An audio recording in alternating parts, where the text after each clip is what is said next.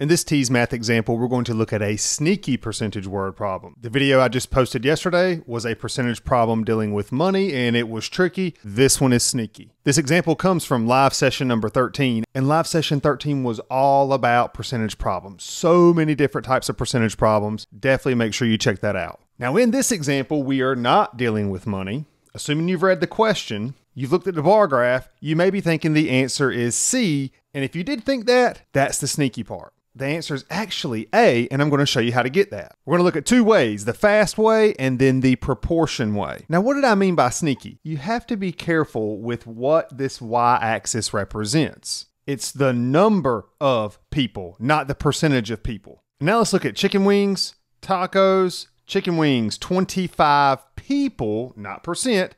And for tacos, we have 15 people. That is a total of 40 people, 25 plus 15. But that's not 40%. It's 40 people out of the total number of people surveyed. So we need to come to these bars and add up all of these. This represents the total number of people surveyed. So we have 35 plus 25 plus 20 plus 30 plus 15. Yes, you do have to include the chicken wings and the tacos in that to get the total number of people. That 125, that is the total number of people. So 40 out of 125 people chose either chicken wings or tacos. That is a fraction. Convert that fraction to a decimal by dividing. That'll give you 0.32. Convert that decimal to a percent by either multiplying by 100 or moving your decimal 2 places to the right. That's how we're getting 32%.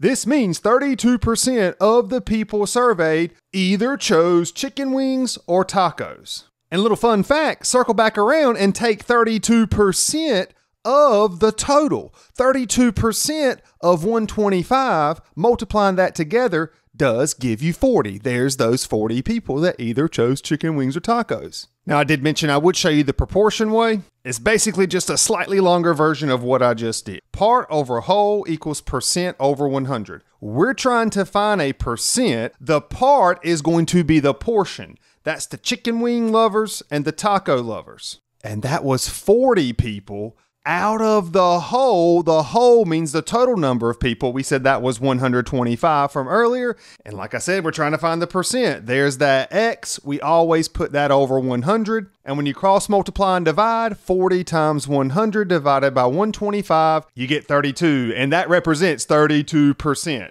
You're not moving any decimals if you do this proportion approach. But we have two ways. A sneaky percentage word problem. When you're looking at bar graphs in particular, pay special attention to what these values represent. Got to be careful there.